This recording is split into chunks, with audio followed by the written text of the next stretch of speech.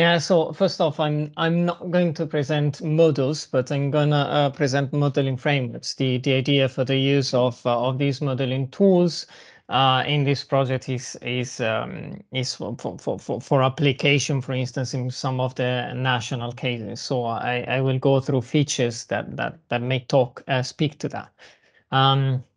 Hope you've seen the right screen. So starting from OSeMOSYS, originally called the open source energy modeling system. So a modeling tool for specifically looking at long-term energy system development pathways and electricity system development pathways. The paradigm of OSeMOSYS is very much the same as message and very similar to TIMES. I guess similar frameworks have been presented, so I hope you're familiar with those already. Long-term techno-economic optimization. Also, OSeMOSYS, if one develops the model in the right way, can be used as a partial equilibrium modeling tool.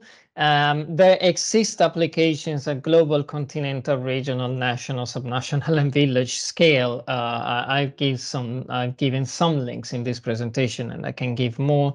It can be used both with perfect and myopic foresight, and both with deterministic or probabilistic versions of the code.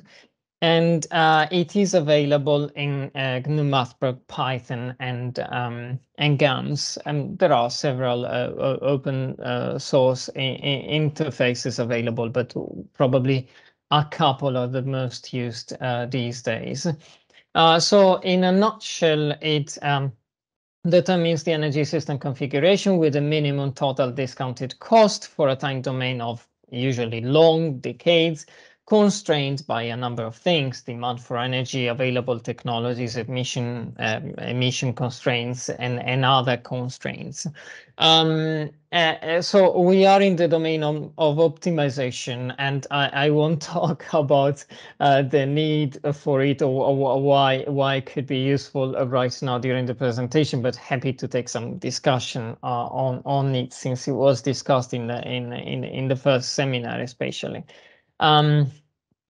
Here I just again underline that it can be applied to any region and to any scale. And here I give some links to some applications. Actually, the most recent application is a global osmosis model published on Nature journal, no journals, and yeah, you have the link to the model itself actually here. I think it's important to show the concept at the core of osmosis. So that the core elements from the side of the user are technologies and commodities. A technology is any process, like it's quite technology agnostic. So it's any process that has a transfer function and takes some inputs and gives some outputs, and has the user can define techno-economic characteristics for it. So a technology like here can be a generic gas power plant, and the commodity is the gas flowing into that. Now, the definition of technology and commodity is flexible. The user can define whatever the user wants as technologies and commodities, and usually this is the first step of the modeling, so that there are sets for these that the user defines, and they get stored in text files via the interface or even manually.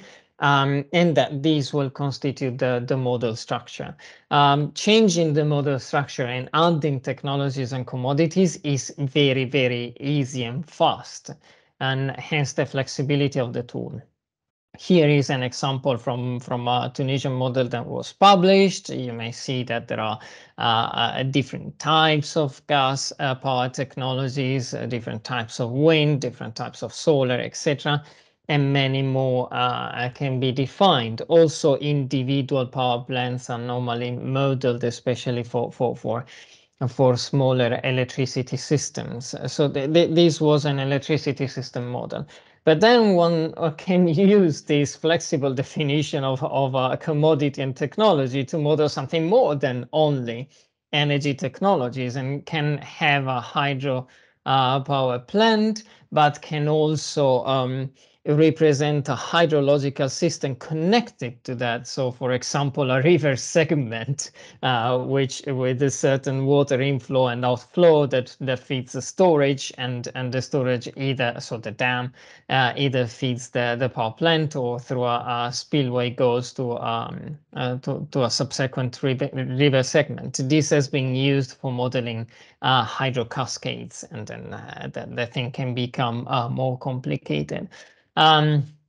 So in terms of policy instruments that can be modeled, well, for one country or one region, for any geographic scale that one and geographic resolution that one might want to have, one can define emission penalties, limits,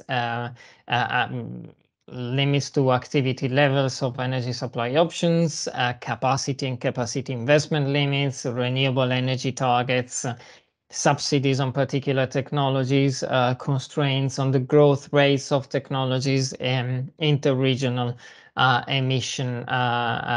emissions trading as well. And in terms of sample policy relevant questions, one can, for example, I would say that one can summarize them in, for example, what investments in energy supply options are needed to meet expected future demands at the lowest costs, or how can climate and energy policy targets be met at the lowest cost with available or expected supply options. What investments may create a lock-in into climate non-resilient infrastructure and cause high no adaptation costs. This type of insight is obtained by contrasting adaptation and no adaptation scenarios.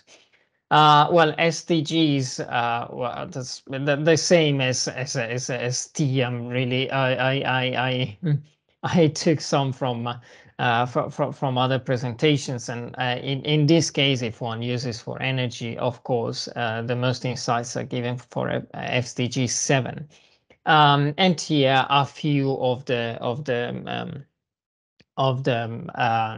references, bearing in mind that nowadays there are surely in the order of hundreds of applications of this modeling tool, and probably close to the hundreds of magnitude for publications.